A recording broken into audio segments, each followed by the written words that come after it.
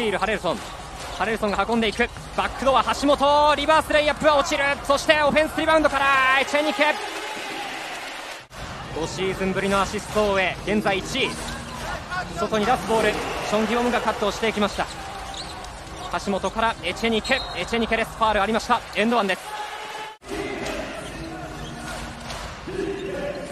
クリーナー、おしゃれなパスが通る。フィッツジェラルド、ターンをして決めていきました。フィッツジェラルドです。坂田から年野から坂田対チョン・ギボム、7番同士のマッチアップ。ファウルをアピールしています坂田。フェルプスコーストトゥーコースト、フェルプスです。リバウンドから自らのレイアップ、落ちてここもフェルプスのリバウンド。長いボールが通る。ライアン・クリーナーボーサンダンク。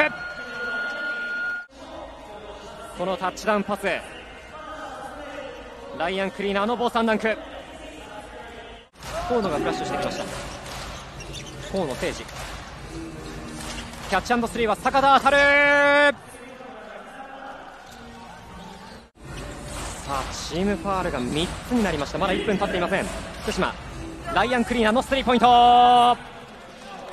クリーナー、これで橋本から村上です。ション・ギボムが寄ってきた。エチェニケです。ファウルありました。エンドワンです。ハレルソンから村上が橋本、ここはスティールということになりました。古野から最後はライアン・クリーナーに託します。これで11得点、ライアン・クリーナ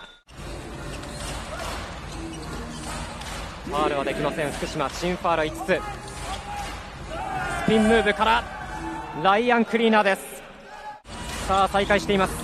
河野からこのピックアンドロールが先ほどから決まっています。エンドワン。ハレルソンからエチェニケ、外に出して菅野のスリーポイント、バックボードに当たる。リバウンド河野です。これがライアン・クリーナー一人旅、ボーサンダンク。よくダンクがあります。河野もなんとか前へというパス。エチェニケはこれで8回目のダブルダブルということになりました。土屋からハレルソンのスリーポイント決まりました。ハレルソンです。エチェニケ、ハレルソンは5本目を狙う。エアボールになってオフェンスリバウンド、村上倒れながら、そしてサードチャンス、エチェニケです。0.6 秒残っています。そしてここで最後のブザーが鳴りました。